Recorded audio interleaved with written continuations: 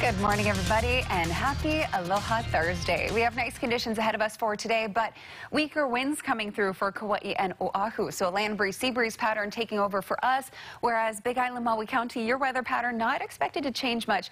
Big Island especially, at least winds to 20 miles an hour. Maui County may see some of the converging winds later in the day. We're looking at a state forecast high of about 82 to 84 degrees, so we are going to be warming up, and without our trade wind flow here, for the far western end of the state, it's going to be feeling a bit warmer, but you can see a lot of clarity out there. Gorgeous conditions to start off the day. As a cold front's approaching us, we're going to be seeing our winds shifting, not just a bit lighter, but also a bit more out of the south. So bringing that southeasterly component pretty much statewide, aside from Hawaii Island. So Big Island still seeing an east-northeast flow, but as that frontal boundary approaches us, it's also dissipating. And as it weakens, it's forecast to continue to lift to the north of the state, passing to our north in terms of the majority of the moisture associated with it, but it's impacting our winds at least through tomorrow. We'll start to see a trade wind flow thanks to a high pressure system that'll fill in behind that frontal boundary.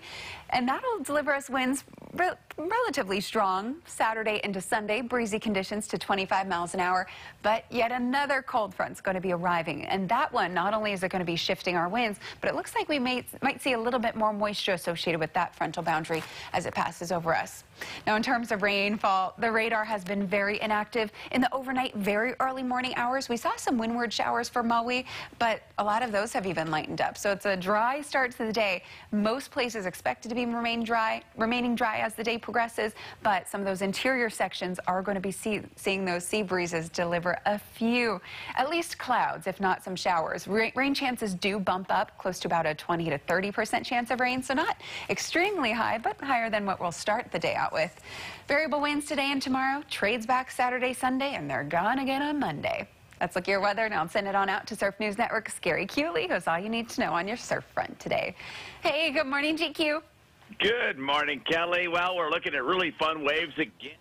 3 to 5 on the north shore. Everywhere's breaking. It's not big. It's not small. 1 to 3 out at Makaha. There could be a set. Really good for now, but it will experience sea breezes.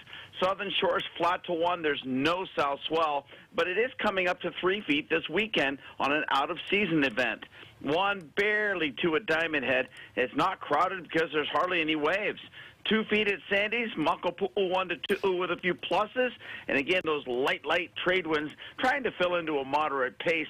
Big swells coming for Saturday and the kickoff of the World Championship Tour at the Pipeline. That's right, the Billabong Pro Pipe will go in this 10-foot northwester, marching our way right now. Well, the high tides towards lunch, a minus low tide near dinner, a sunset at 6:18 and rising at 7:09.